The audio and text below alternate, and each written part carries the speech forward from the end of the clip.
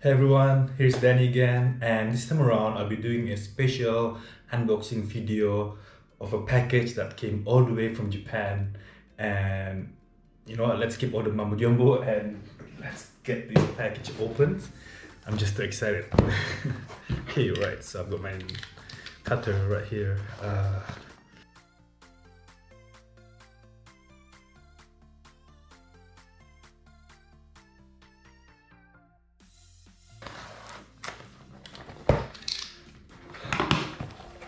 Oh my god. This is gonna be amazing. Oh my god, guys. Da-da-da. Wow, look at this package. It's like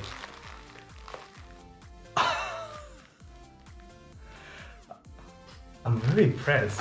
I am very impressed.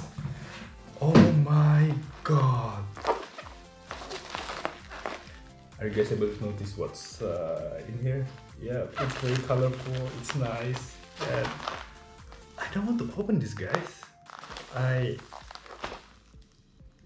me take a quick photo, okay? Let me take a quick photo.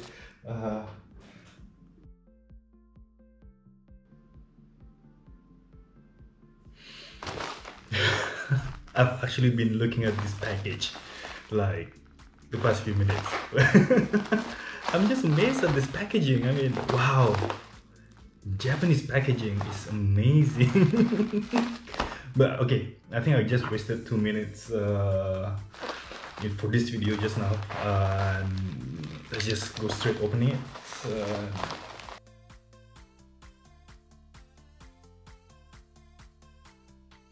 Alright, let's take this out and take it out.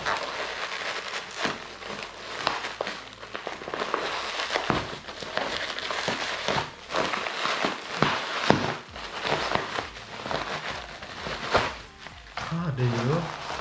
Okay. Now, just another layer. Yep, you can see it. It's Ricoh, right? So you're not gonna see this anywhere else. So here's the thing, right? So I bought myself a Ricoh FF9SD limited edition from eBay. This particular one is actually a new old stock.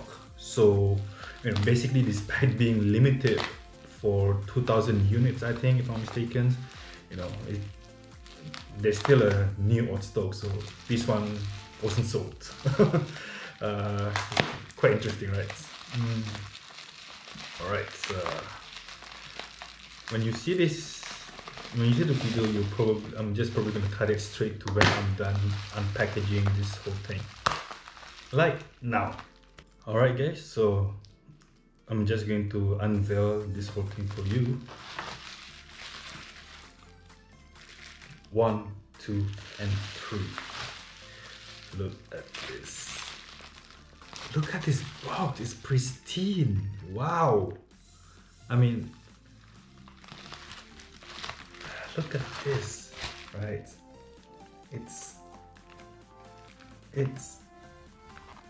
It's really brand new, guys. It's really is brand new. Wow, everything about this looks really brand new. Just for your information, right, this actually was made in 1992, right? And how did they manage to keep this, right? Okay, moving on. I was super stoked when I saw this on eBay. And you see, I did something that I told myself not to do, which was the gear acquisition syndrome. And well, to be fair, right, I already have a GR3 for my daily drive, daily use. It's a compact camera, so what other gears do I need for that, right? Nothing. Then I've got my Minolta XGM and XG9, which I already plan to sell one of the lens, 50mm 1.7, so that I could get, you know, I could use the fund to buy 58mm 1.2 for portrait photography. Then I also have a Yashica GSM35 Electro, which is in a repair shop right now. Another repair shop that is taking ages to repair. I have with me as well in my dry box the Pentax 70S zoom autofocus. Not a great camera, it's compact, but you know, it has been with the family since the 90s, right? So why did I even buy this? Simple, I just wanted it. Right, well, you see, I've already been using the Ricoh GR3 as my everyday street photography camera. I love the camera so much that I've been able to actually improve my street photography with it in the past few months. The Minolta cameras, I decided to just use it for, you know, to shoot portrait and fine art photography. I'll do another video on the Minolta, about this Minolta thing in the future, right? But then I also want to do street portrait photography. Now, taking photos strangers like Brandon Stanton of Humans of New York, or you know, there's this YouTuber Frederick Trofaten. I hope I said the last surname correctly. He's in Mexico. He's a Danish in Mexico. He's been taking photos of you know, Mexicans on the street, and you know, I wanted to do something similar, right? Frederick Trofaten, he had been using the, what do you call that, Rolleiflex 2.8F, and you know, it's a rare find, and it's really expensive in Indonesia as well, if there is one, right? I looked it up on eBay and they are expensive. So yeah, I might be being an old romanticist, but I think that shooting portrait with, you know, with film give a certain charming, delightful, picturesque kind of feel into the photograph, especially shooting portraits of people you don't know, right? Yeah, so enough talk about that. Let's just open this right now. Okay, wow, oh my god, guys, look,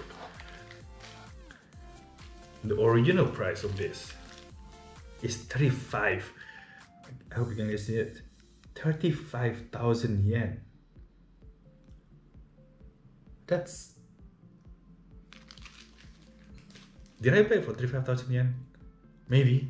I got it for like 300 something US dollars on eBay. Maybe it's the equivalent. And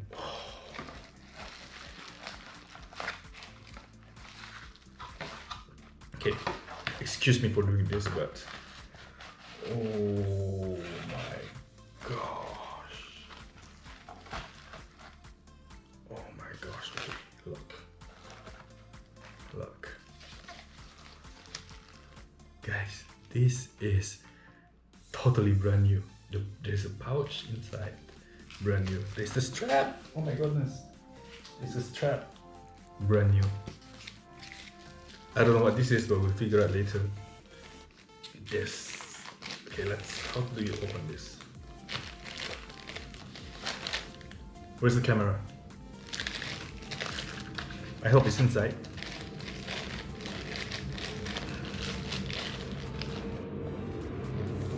Okay. It is inside. Okay, ready guys? 1, 3.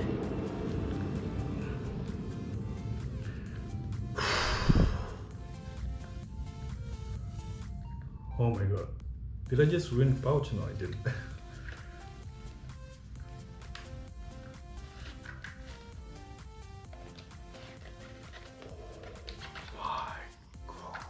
Why did it open just now?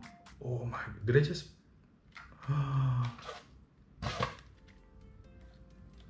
Wow!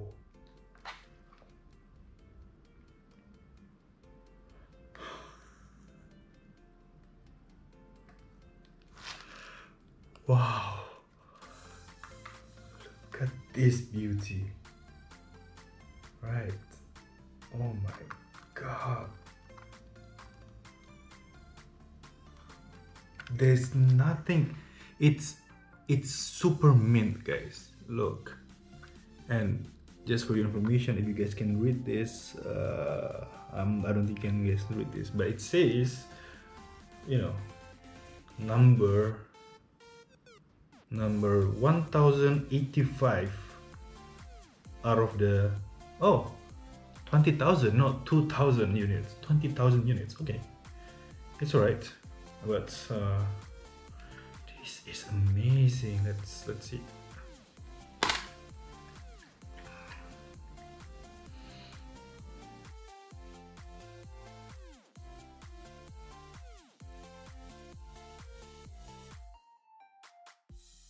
Alright guys, my bad. Suddenly the GoPro just now it turned off. Think the battery got overheated. Normal issue. But let's get back to this Ricoh, right? I don't know. It's just, this is the first time saying it. I'm speechless. This is all plastic, but it looks so much fun. You see, the reason why, let me just get this off the way first, but yeah, the reason why, you know, I bought this, as I said, I also want to do street portrait photography, and I found that my style of street photography is very compact, very mobile, and you know, as much as possible I would want to get near to the subject, right? Of course, you know, 1 meter apart at the very least, right? And you see, I look up to photographers, Japanese photographers like Daido Moriyama, Tatsuo Suzuki, right? Then I also look up to photographers like William Kleins, for example, right? And I think the style of photography that I really want to embody is a combination of those three people, and among with, you know, a couple of others, but like make it my own kind of thing. So yeah, you know, why did I buy this? It's compact, it's light, it's interesting to see, it's very cute to look at, right? Transparent, colorful, and it looks like a toy camera, doesn't it, right? But this may be like a toy camera. It has amazing specs. You can Google specs on your own, right? And I thought that if I want to capture or want to attract my subjects that is so near, right, without looking too intimidating with my GR3 or my Minolta SLR, for example, right? You know, I would want something for them to see something interesting. You know, it's like when you go to a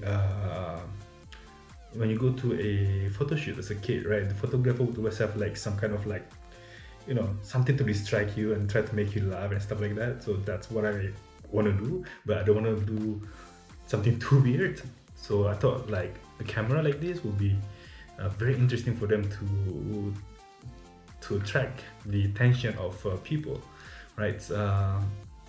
Yeah, and people won't get intimidated by this. I guess they shouldn't, because it's so fun to look at.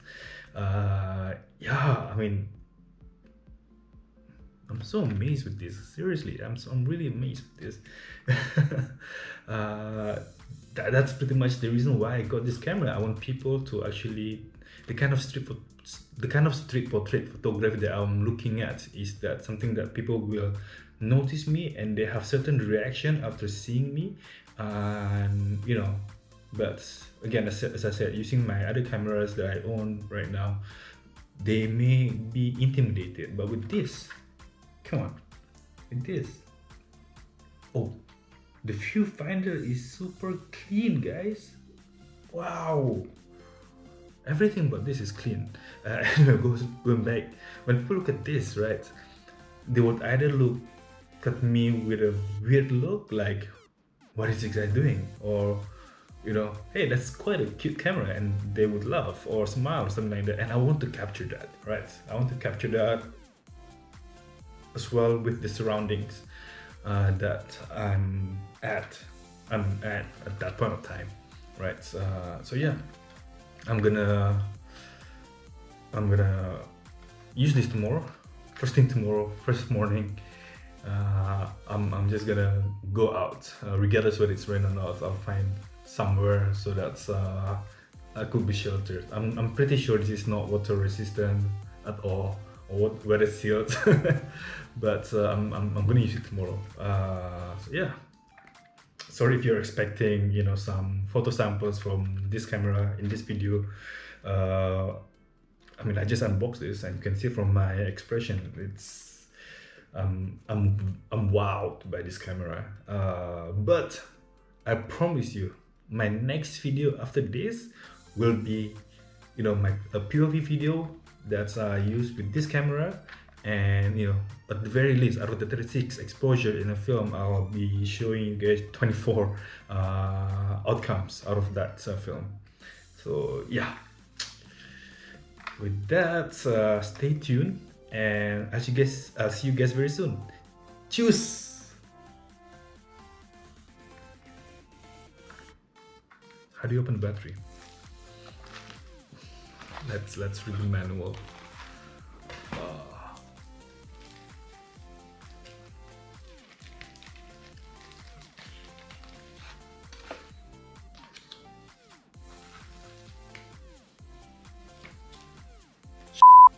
The manual is in Japanese.